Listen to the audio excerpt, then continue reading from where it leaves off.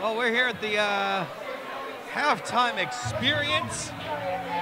Everyone is wrapping up. They're talking with their favorite wrestlers, their favorite people here. This, of course, is Chad Epik on the microphone. Coming back at you one more time for the Bell Time Club, Dante Luna. Oh, I'm sorry. Were you speaking, Chad? I'm sorry. I didn't even realize you were here. Yeah, well, You're so short. But there seems to be some commotion going. there does. Jabroni and Tuna, what are they doing? What? We're on intermission and they're beating the holy hell out of each other.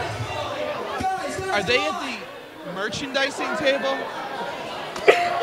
Wow, they're just waylaying each other in with the fans in the crowd. They're meleeing in the middle of the crowd. I say waylay, you say melee, it's fine. But, wow, this feud's not dying at all. Well, folks, they had a match earlier tonight, but it was a no contest. Well, it looks like they're determined to finish this. And where are they going? Oh, they're leaving the building.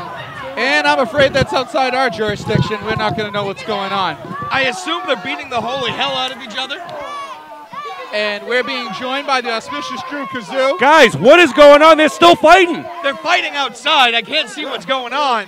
But, I mean, we're in the pretty much the ass end of intermission here. Yeah, Tuna just jacked Jabroni over by the merchandising table. Whoa, whoa, whoa. Tuna had nothing to do with that. Jabroni came up to him and started a fight. You call what you call, I'll call what I call.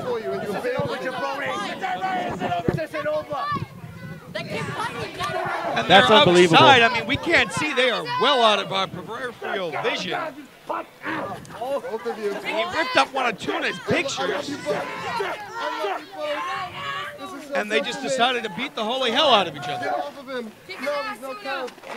Well, you know what they say. If you only paid attention to me. Oh my God. I wonder if they're going to have to call the 5-0. No, they'll call animal control. I was just saying they might have to call the aquarium. That's what I said, animal control. Throw him in a tank.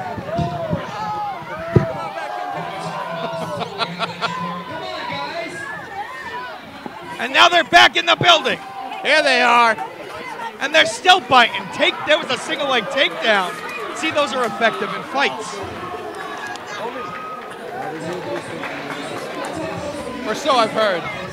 Doc Ozone, who's representing them both, is in back and forth. This is a straight fight. Where is our security team?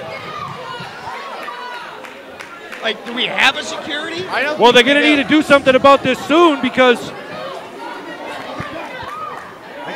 Chad, you're the closest one to a loud, authority voice. Go out there. Did that help? I think that helped, right?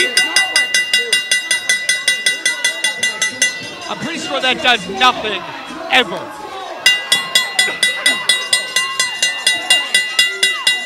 Can we get some help out here?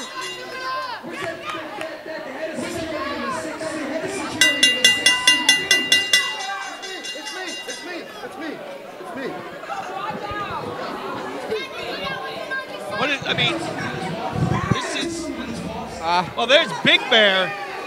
Big Bear Matouche getting in there. Oh, he might be hungry, so those guys need to run. They better book. And Big Bear just steps in between the two. Well, there you go. When you got the wilderness, you called it the forest, man. And now Big Bear's getting into it.